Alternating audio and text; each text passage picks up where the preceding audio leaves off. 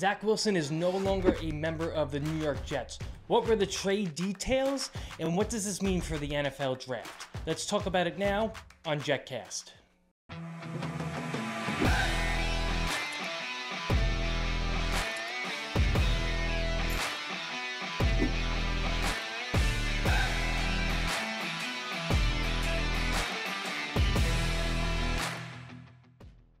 Zach Wilson's been traded to the Denver Broncos. The former second overall pick is being packaged up with a seventh. We're going to eat a little bit of his money, eat a little bit of that salary, and we're going to send him off to Denver. We're getting back a sixth rounder. Now, this is good for everybody.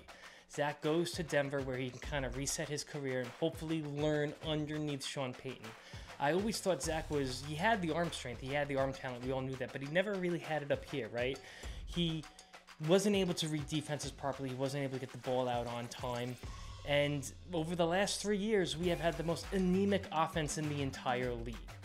Now, for us, it gets that dead weight off of the team. I thought maybe they would keep him going into training camp, but he would have, like I said, he would have been a dead man walking, really. Everybody knew he was going to be gone, so I guess there was no positive or there was no upside to bringing him into training camp. I thought maybe that's another team's quarterback will go down and the Jets could move him and get a little bit more, but I'm fine with this. Get him out of the building and we get to reset.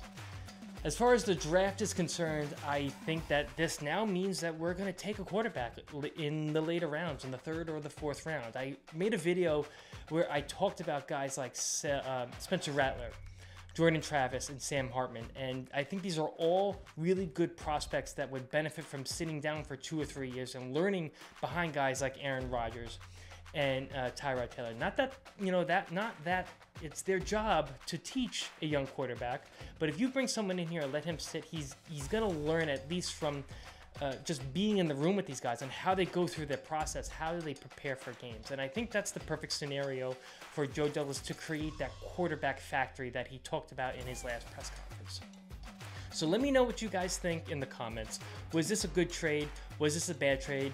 Do you think it's a positive that we get him out now, or do you think we should have held on and see if we got a little bit more? As always, hit that like and subscribe button, and let's go Jets.